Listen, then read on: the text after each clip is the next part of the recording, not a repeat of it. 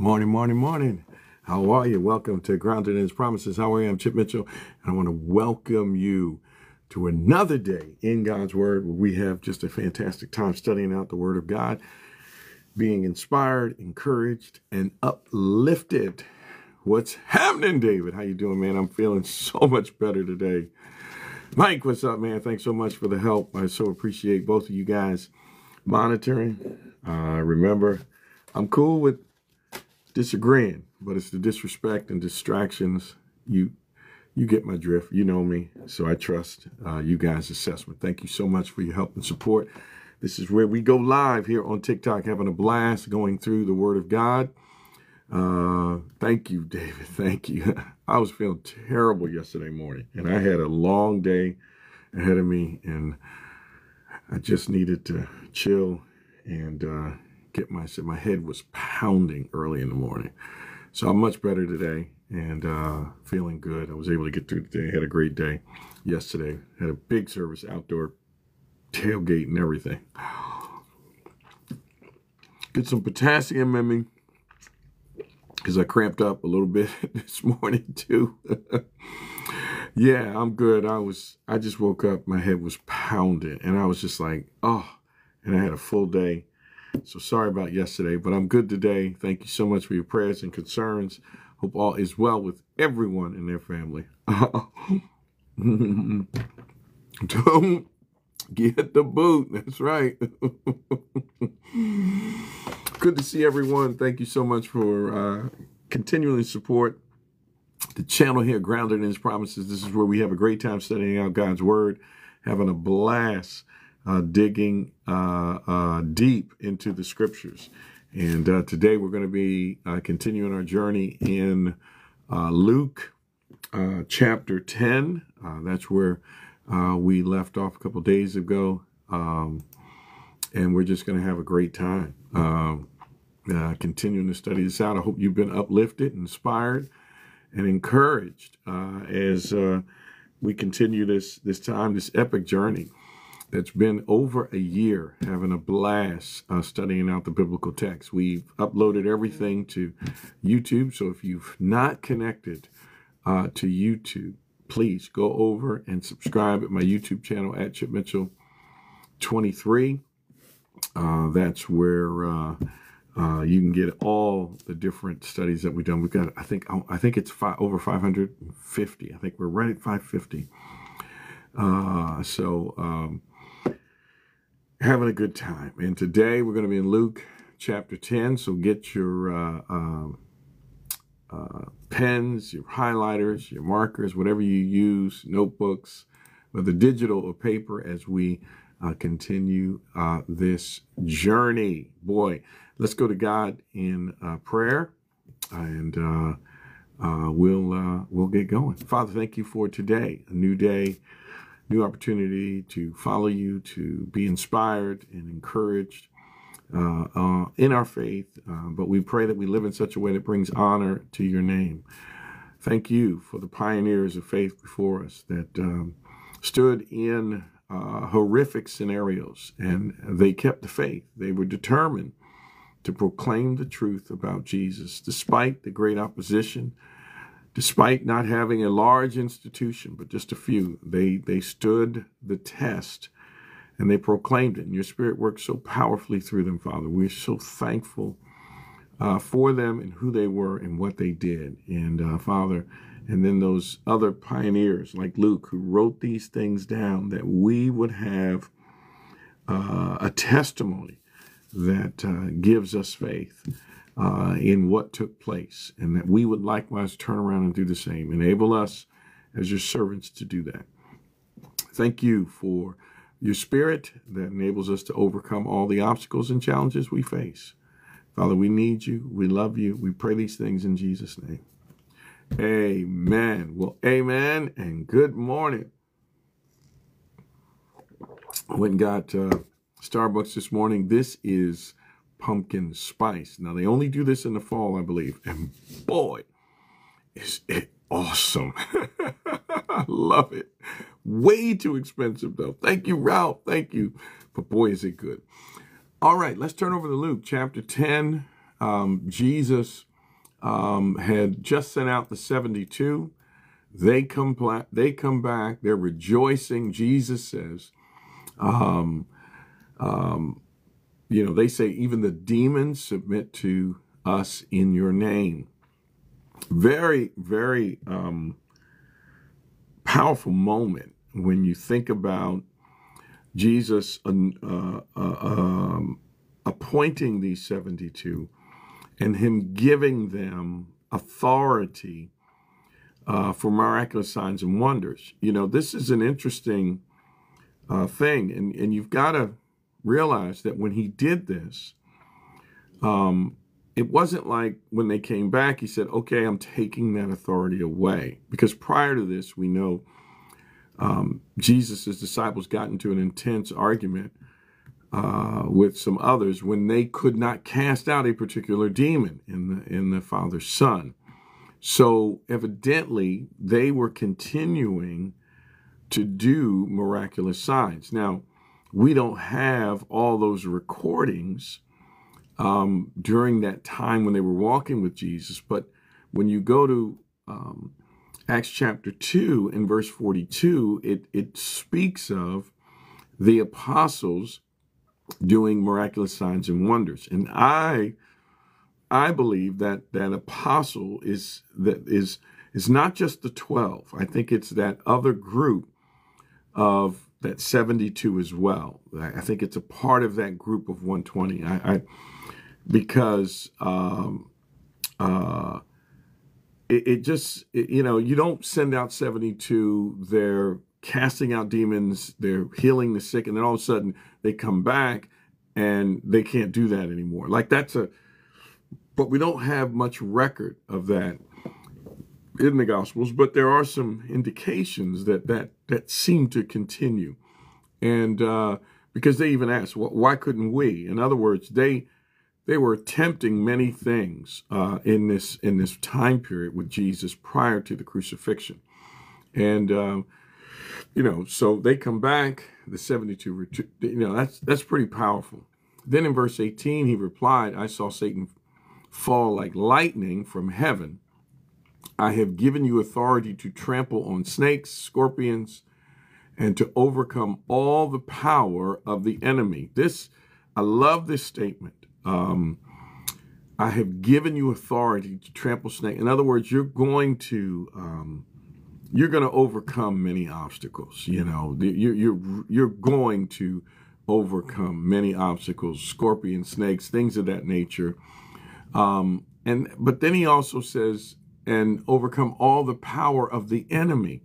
Wow, this is something that we have to understand as followers of Jesus. We have the ability to overcome all obstacles. Now, overcoming does not mean that there won't be suffering, there won't be sickness and death.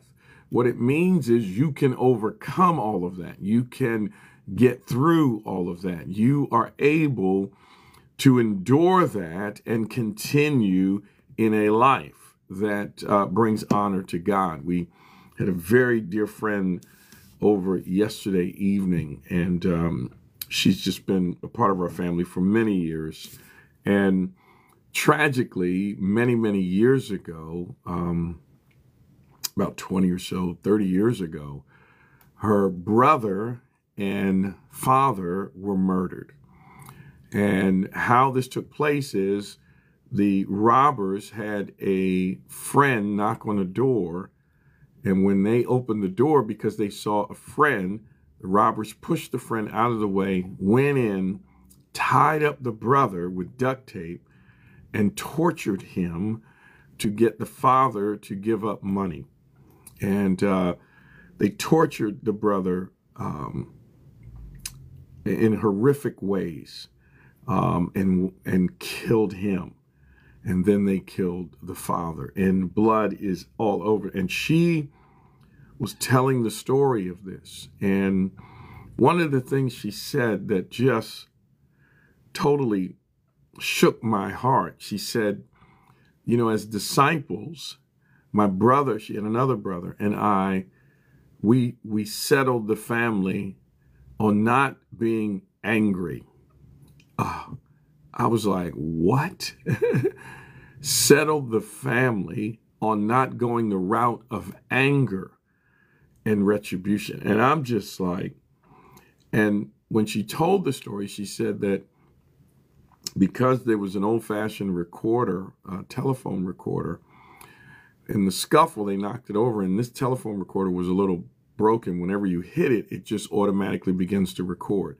So all of the suffering that took place in the execution of her brother and father was recorded, and the family had to hear it. I just can't imagine.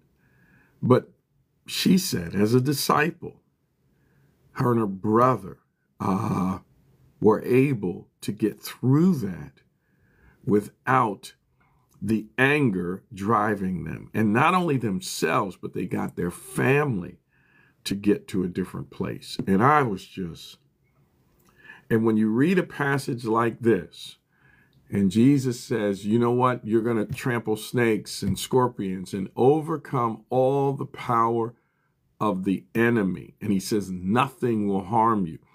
That's the context that I see this in, because we know that the 12 in particular were persecuted intensely. They were physically harmed. But what we see in them is that they were able to overcome the power of the enemy, and nothing to harm, nothing to wreck their faith. Wow. That's whoa. And I think we don't realize the power that we have in following Christ when we have the Holy Spirit. That the Holy Spirit is it's the essence of God. It's the spirit and the mind of God. It was there at the beginning. It hovered over the surface of the deep. This entity, this gift that we have enables us to overcome all the power of the enemy. And I want you to realize that you and I, yes, we will face different things. We're going to face things that are hard, that are difficult, that are emotionally taxing, that are physically taxing. But what we see in the context of text is that Jesus says, you have a way to overcome all the power of the enemy, and nothing will harm. This harm, we know, is not a physical one, because we see Jesus physically harmed, beaten, and executed. But yet he overcame. We can overcome and remain faithful unto God. That is what God is telling us. And when you have the proper context for what God is saying in these things, it really enables you to deal with the difficulties that come. Because if you see difficulties and overcoming as, well, overcoming means I won't have difficulties, then you're going to be tortured. You're going to be tormented because you can't get by that. But when you understand that, man, God equips me in such a way that I can get through this. It changes your thinking and your perspective on it, and you can be faithful to it. Very, very powerful in every way.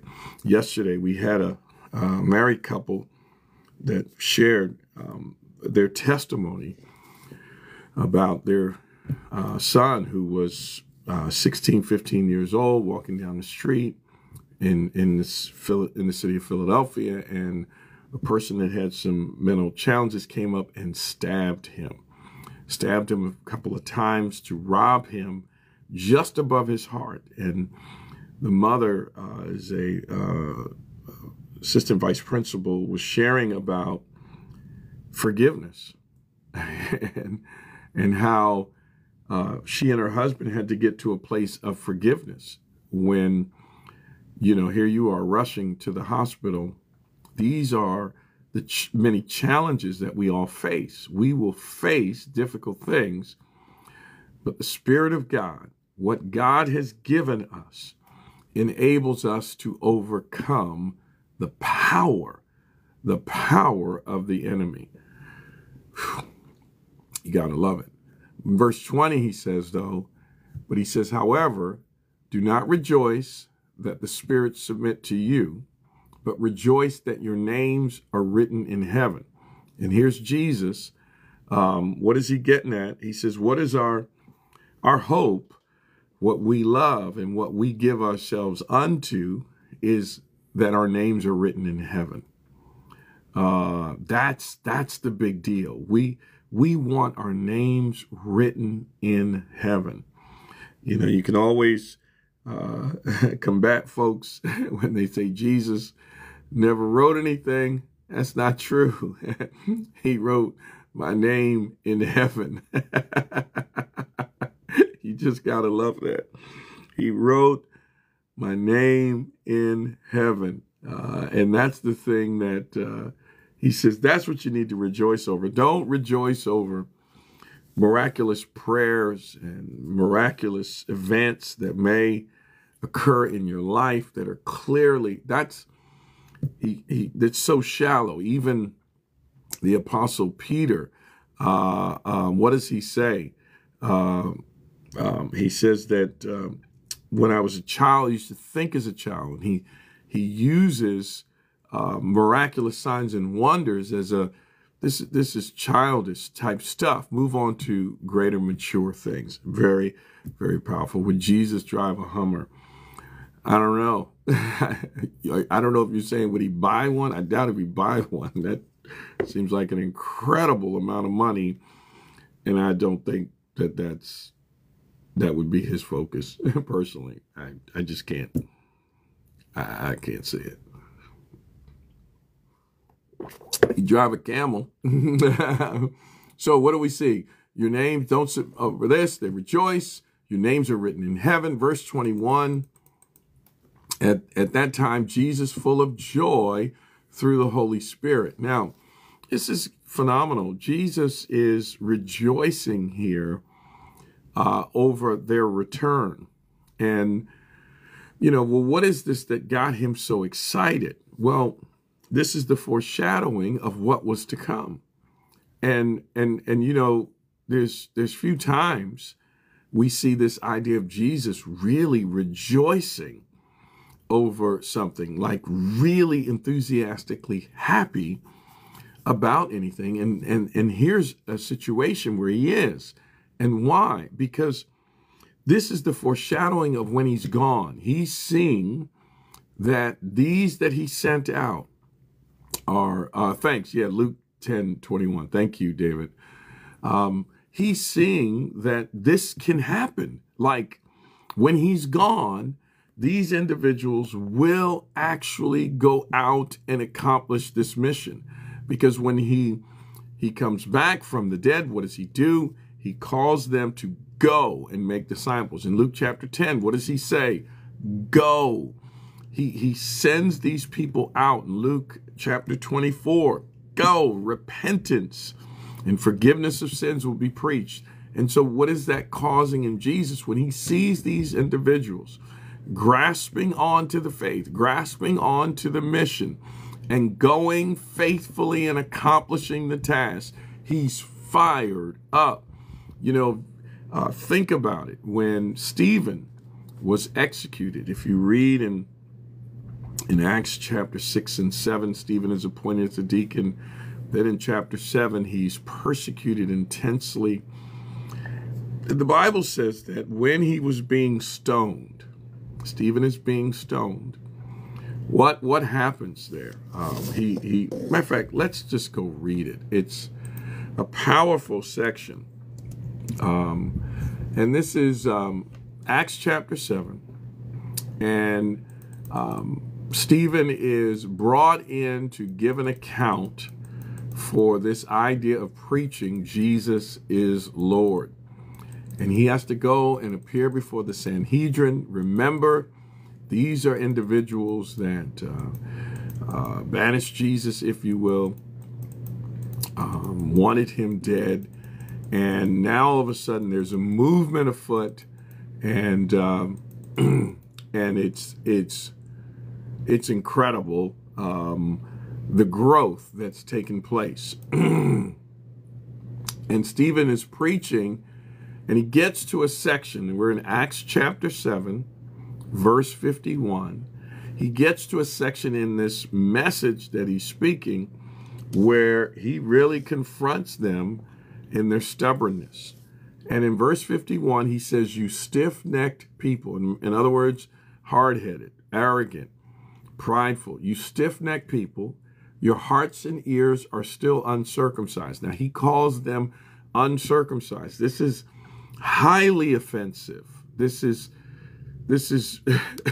you want to talk about poking the bear? This is poking the bear. He says, you are just like your ancestors. You always resist what? The Holy Spirit. The Holy Spirit has been around since the beginning. And he says, you always resist the Holy Spirit. Was there ever a prophet your ancestors did not persecute it? They even killed those who predicted the coming of the righteous one.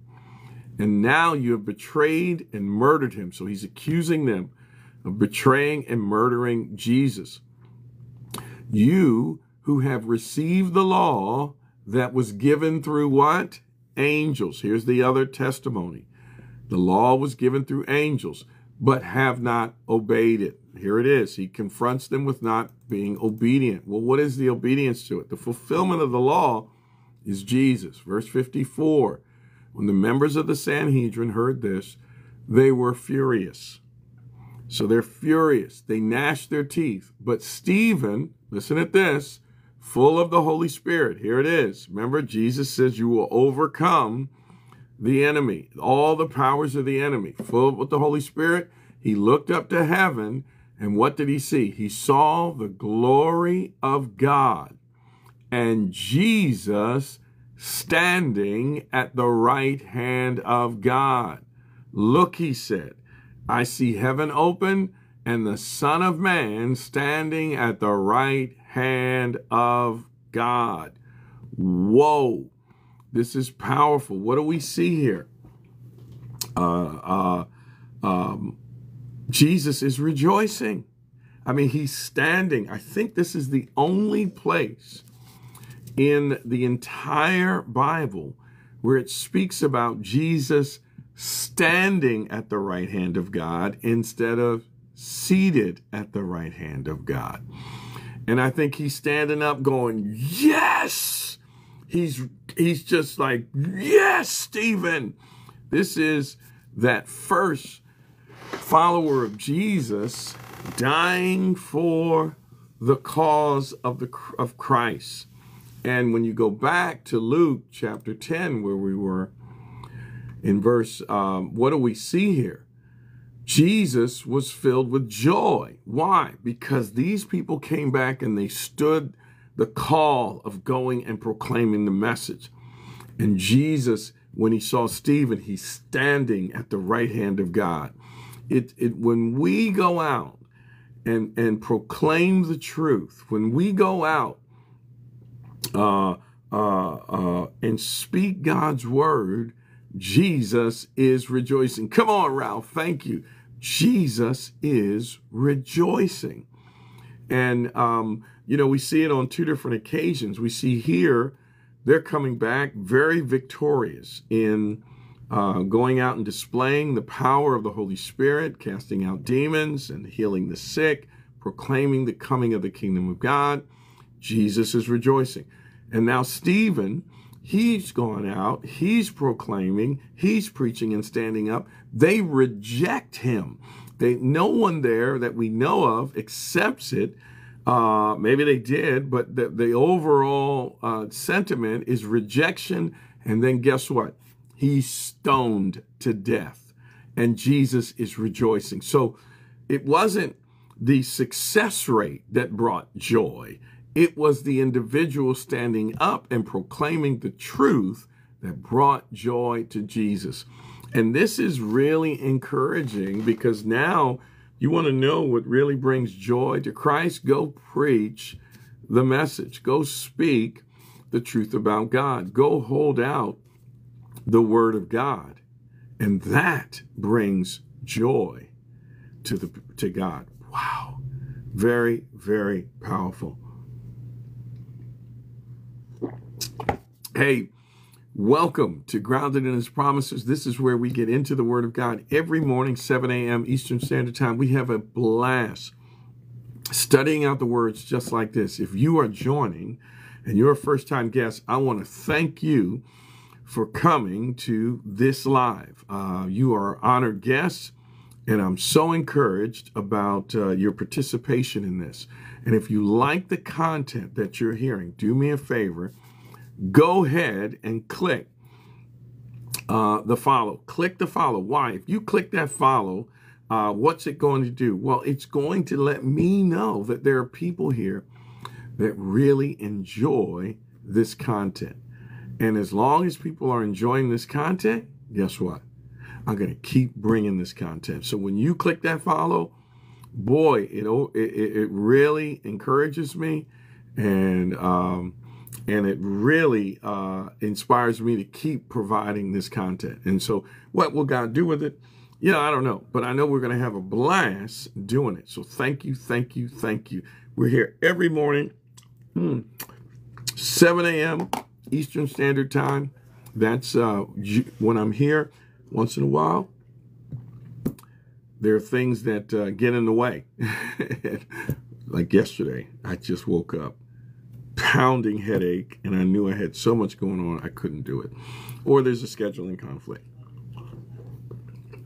Generally, I'm here, and we have a blast doing this. So thank you for participating. All right, let's get back to Luke. And so in Luke chapter 10, verse 21, at that time, Jesus, full of joy through the Holy Spirit, said, I praise you, Father, Lord of heaven and earth, because you have hidden these things from the wise and learned and revealed them to little children. Yes, Father, for this is what you were pleased to do. God has revealed this to what? To little children. God has revealed this to whom? Little children. The childlike heart gains access to the wisdom and insight of God. Notice what Jesus says, because you have hidden these things from the wise and learned and revealed them to little children. You know, there's an attitude, childlikeness, that God has called us to have. We're God's children. It does not say we're God's peers. We are God's children, and we need to act like that. He is our Father. Psalms 103, verse 13. As a father has compassion on his children, so the Lord has compassion on those who fear him.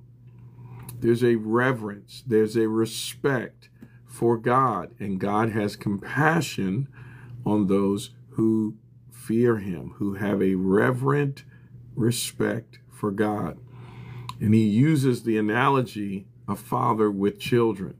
We are God's children, and we need to act like that. And Jesus makes reference here. He revealed it to little children. Little children. That's very powerful. Well, what does it say about children? Oh, I need to shut the door. Hold on.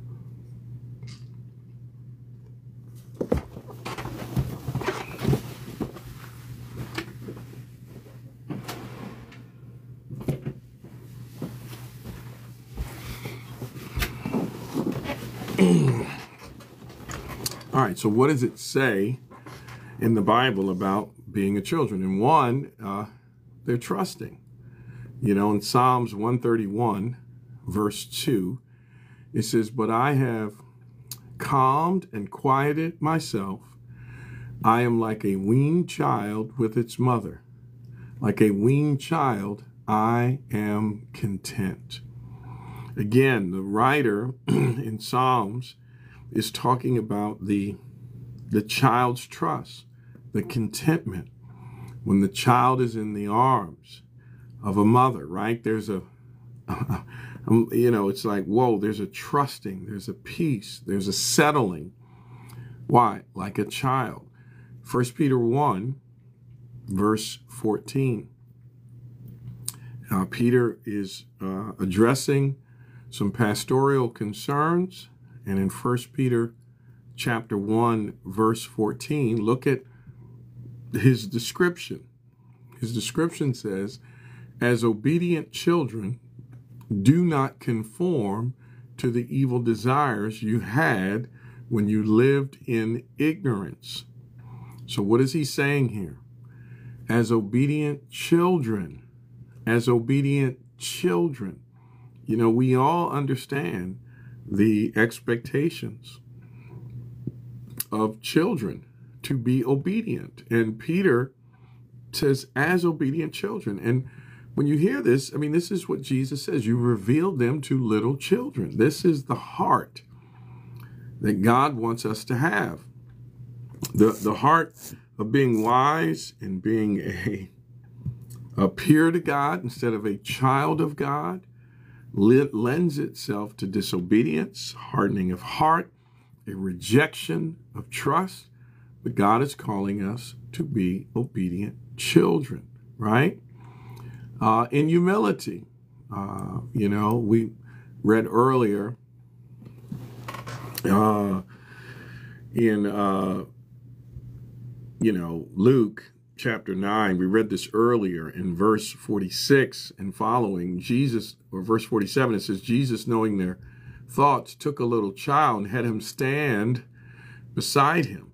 Then he said, whoever welcomes this little child in my name welcomes me, and whoever welcomes me welcomes the one who sent me. And then he says, for it is the one who is least among you all who is the greatest.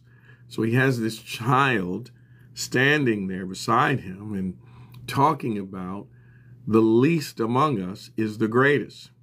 You know, it's just, you know, it's a real spirit of humility, a spirit of obedience, a spirit of reverence, a spirit of respect.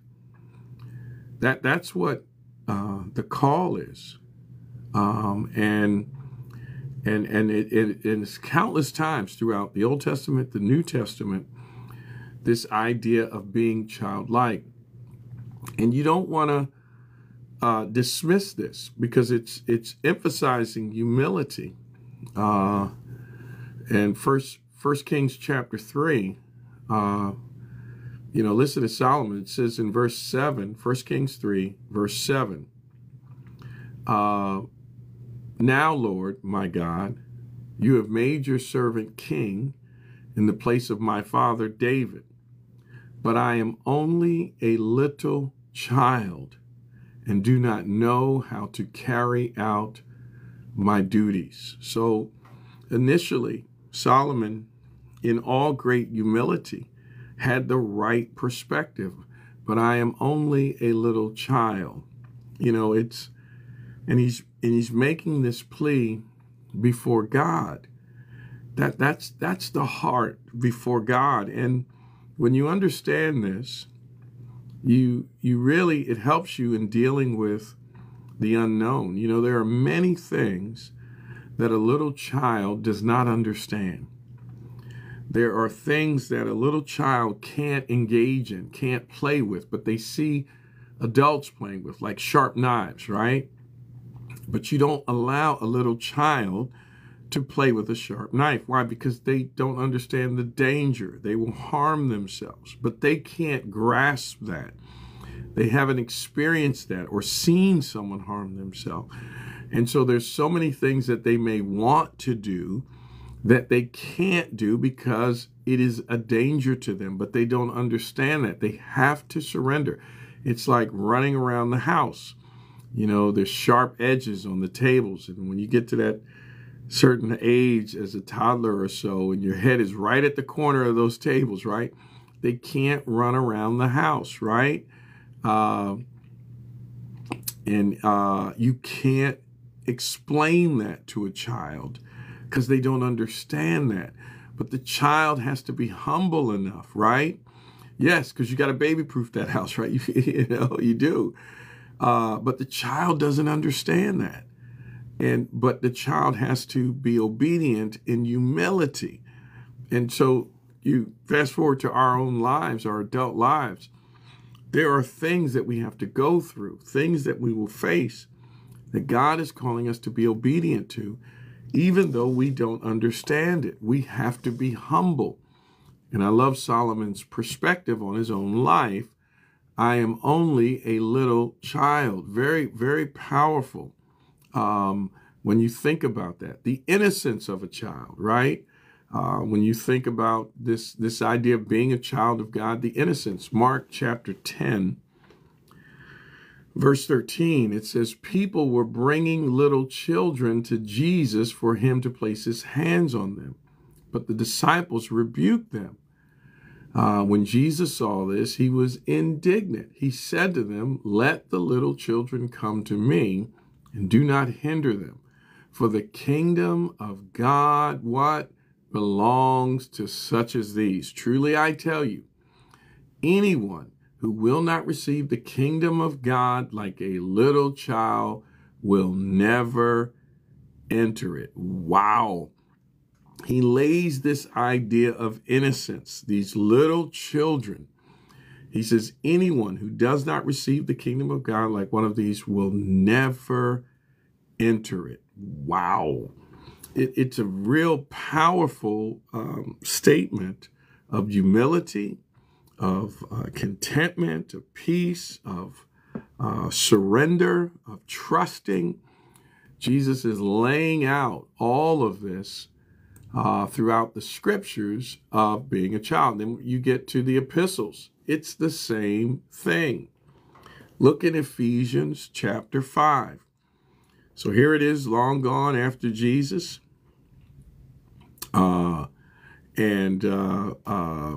What do we see in Ephesians chapter 5, verses 1 and following? It says, follow God's example. Therefore, as what? As dearly loved children. As dearly loved children.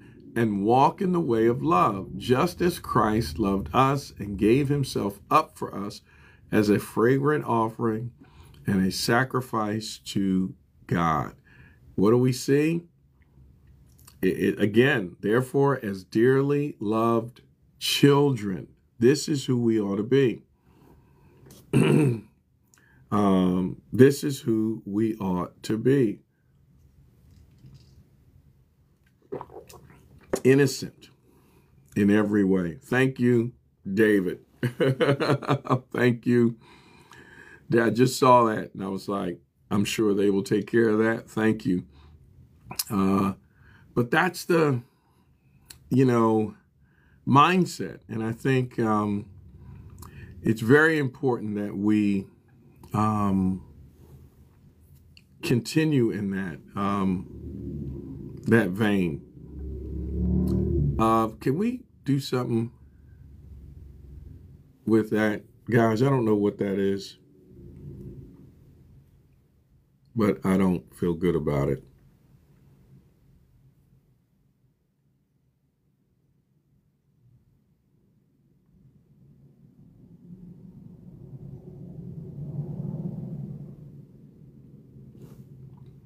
Thank you. I don't know what that was, but it didn't seem right. Thank you. Thank you. So it's the childlike spirit. And it's interesting it's funny when you take on this childlike heart, it's powerful and profound in your relationship with God. But here's one that really is transformative. When you take on this mindset with your spouse or with relationships with one another,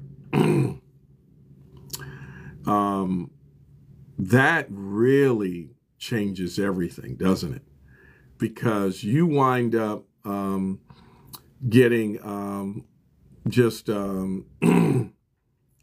much better perspective on your friendships, your relationships. You can navigate through difficult conversations. It's amazing when you take on a childlike spirit and you're having a conflict with a friend, family member, spouse, coworker, when you take on this childlike spirit, boy, it's scary because you feel like someone's going to take advantage of you. But when you take on that childlike spirit, boy, you can really navigate difficult conversations, disagreements, bumps in a marriage. You can really, but it's what is it? Because it's a disposition of humility, vulnerability, trust, innocence, gentleness, right? You just, whoa, there's so many phenomenal characteristics of being a child. But then there are some challenges like maturity level, emotional maturity, things of that, reaction. But they're highlighting in the scriptures the vulnerability, the submissive attitude, the respect, the innocence, the trust, the reliance upon. All of these characteristics are just powerful and profound in our relationship with God. But there is a crossing over of help and support when we think about our relationships, because humility, boy, it's a powerful, powerful one to embrace. 1 John chapter 3, 1 John chapter 3, verse 10. This is how we know, listen to this, who the children of God are and who the children of the devil are. Anyone who does not do what is right is not God's child, nor is anyone who does not love their brother and sister. Wow.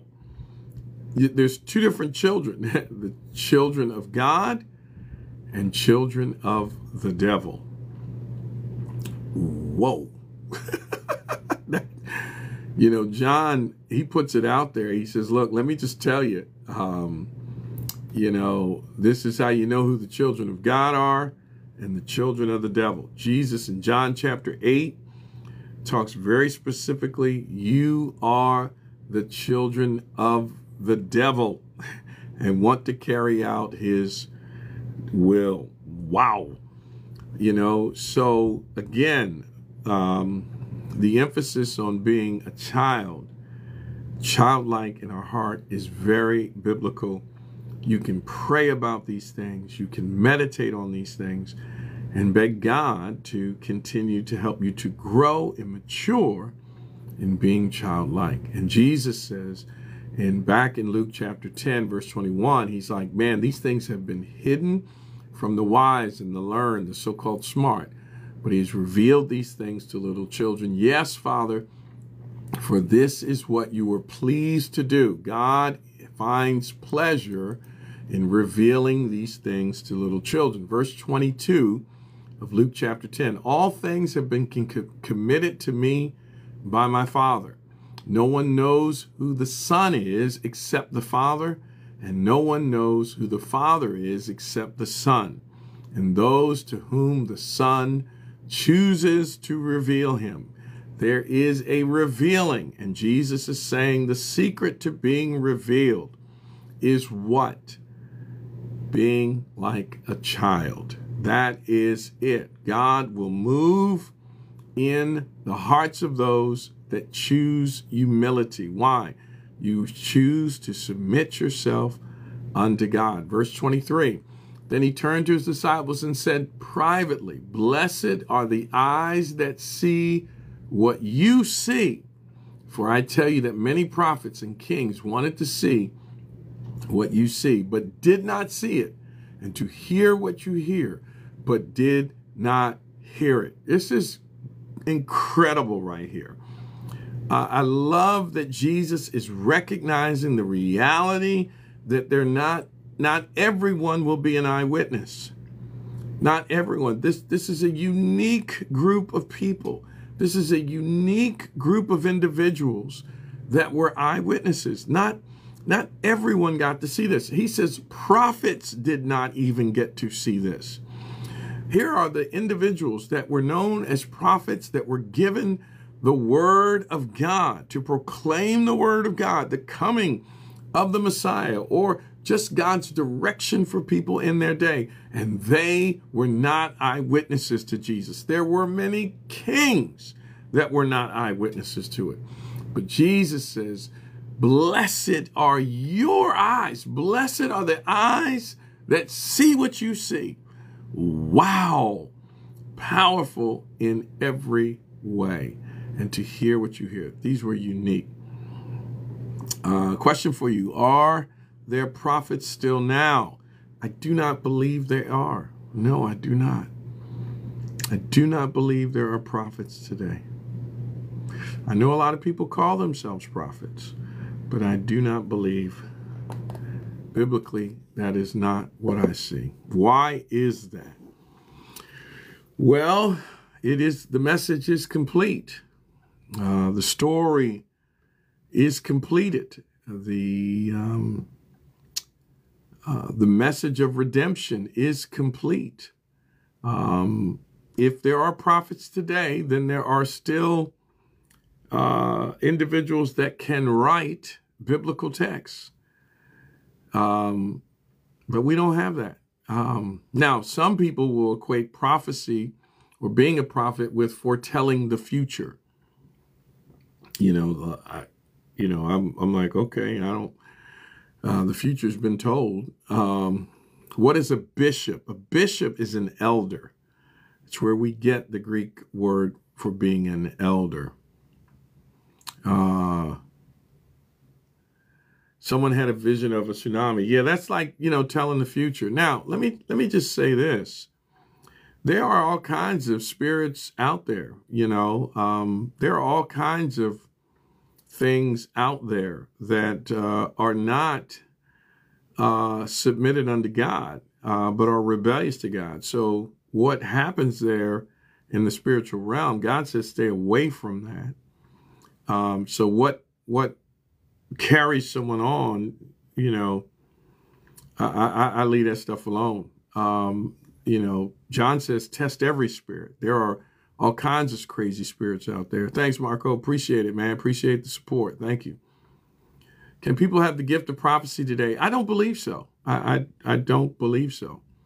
When you read through Corinthians, I did a whole thing on 1st and 2nd Corinthians. If you go to my YouTube page, at Chip Mitchell 23, I go through that. We talk in detail textually as to why. One of the things that we realize is that in Acts, when you see Simon the sorcerer's conversion, he recognizes that this power of the miraculous is only handed out by the apostles. And the apostles, what we see to be an apostle, you had to be an eyewitness to Jesus's resurrection and his life. And those are qualifications that no one in this day can fulfill. So when they died off, the ability to pass on this miraculous gift no longer existed. And we see that with Simon the sorcerer. He recognized, and he even asked Peter, he said, I want this ability. He offered to pay money for it. And boy, was he rebuked by Peter for asking that. So again, that's where I'm at. But I'm not, there's a lot of people out there saying they're prophets. There's a lot of people out there that say, oh, I got a prophecy from the Lord. How do you test the spirits? Okay, the best way to do that is to compare what is in the scriptures and what you may be feeling a hunch or called to do. If it's in line with the biblical text, then you know that if you're getting a hunch to go do something or say something or make a decision about a job or where you want to live or a relationship, look at all the tenets of what you're considering and compare them to the biblical text. And that will help you.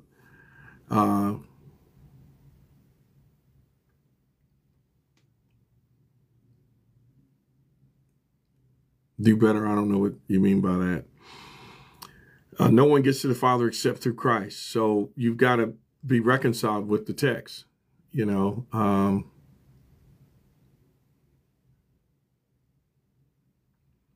What would be a scripture for your faith being shaky. The best text to read is all of Hebrews.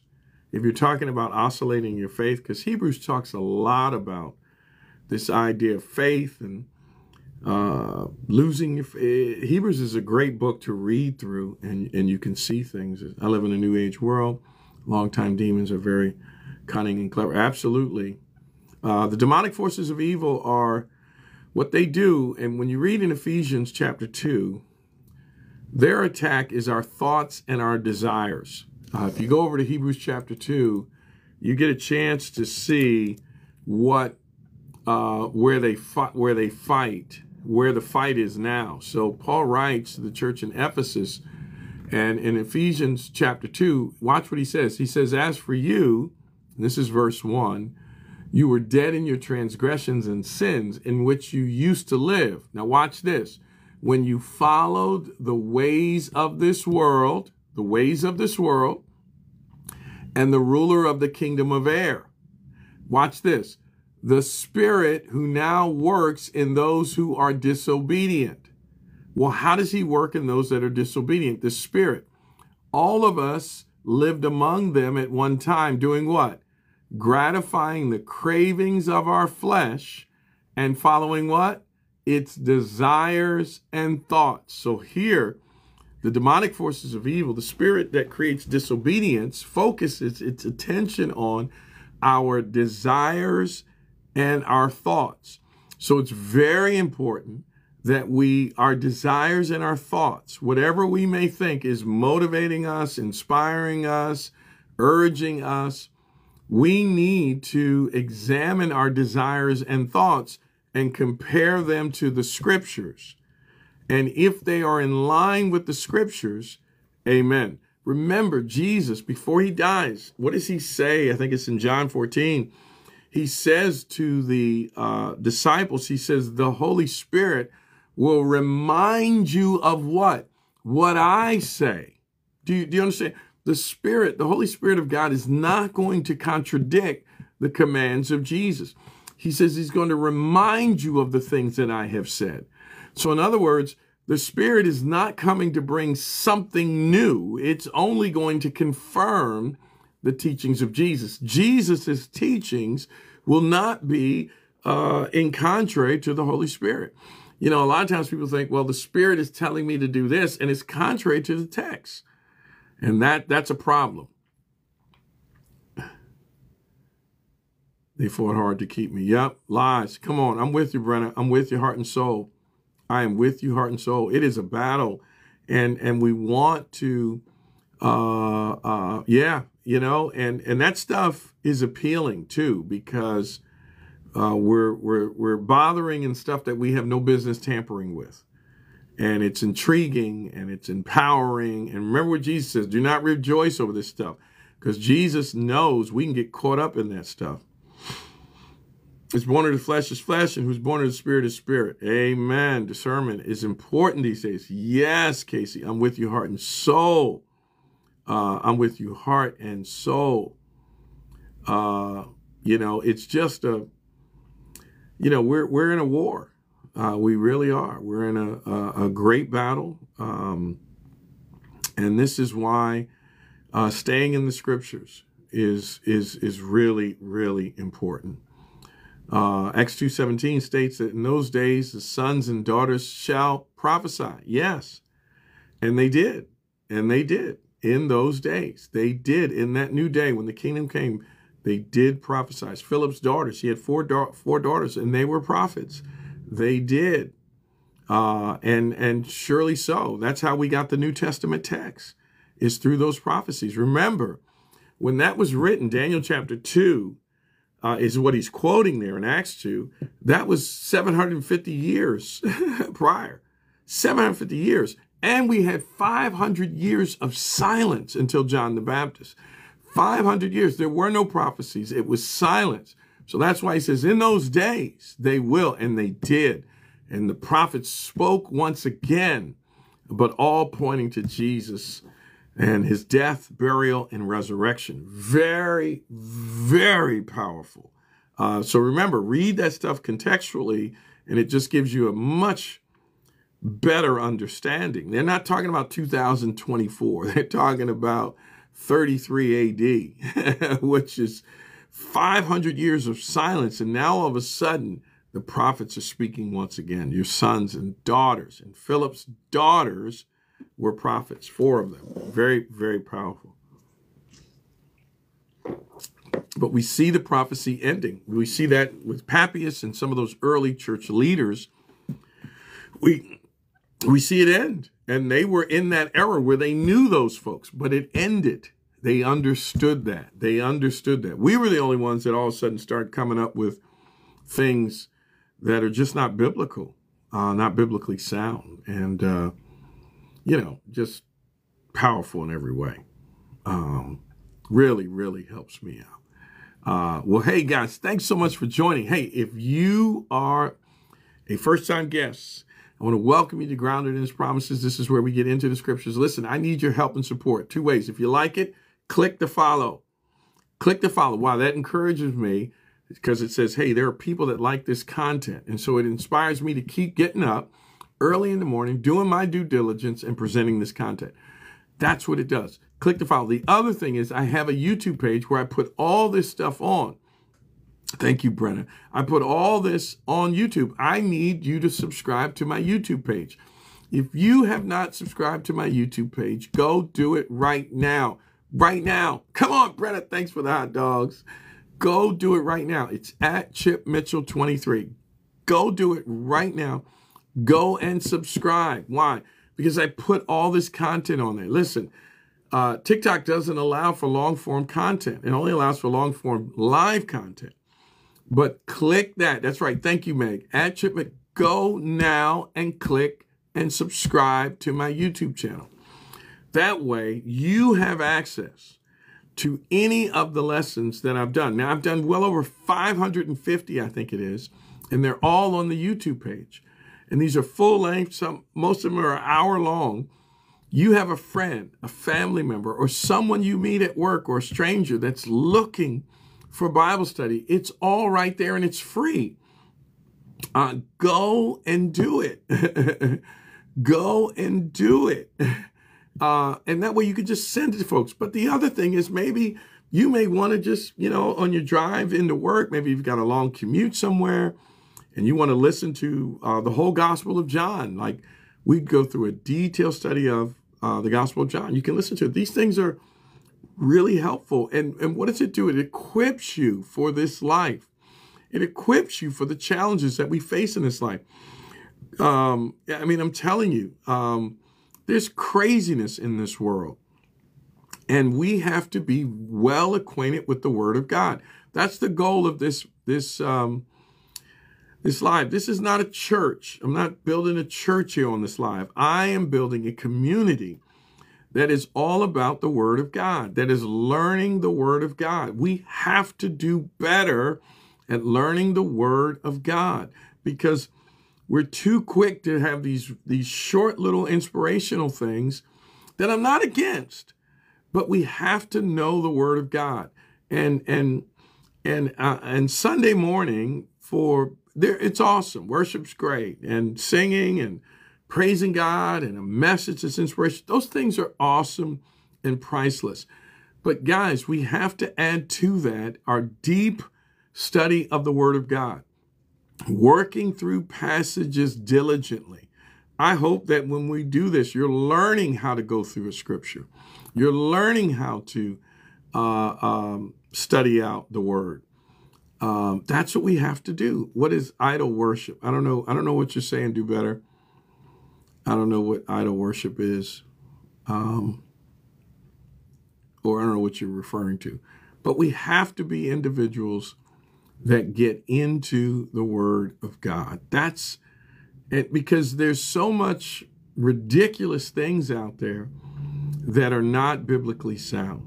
And we got to be people that are in the Word. And we read it, we study it, we're inspired by it so that we can thwart any false teaching that may be out there. That's what we got to do. And, I'm committed to doing my part in that. Well, guys, it's been a fantastic morning. I hope you're feeling encouraged. Do better. Don't worship false idols. Worship Jesus. Oh, do better. It's got an issue with Jesus. Okay. Okie dokie. Is that what it is? Okay. So he's saying I'm assuming he must mean calling Jesus Lord is idolatry. Okay. Yeah, I don't know what to say to that other than that's what we're called to do. That is our faith. That is our faith. And I get it. Do better. Your argument is an age-old argument that the Pharisees, and that's why they stoned Stephen. That's why the Pharisees and teachers, they told Peter to stop preaching in the name of this Jesus. They said, we will not. That's why Stephen was stoned. That's why Jesus was condemned, because he said, I am the Son of Man.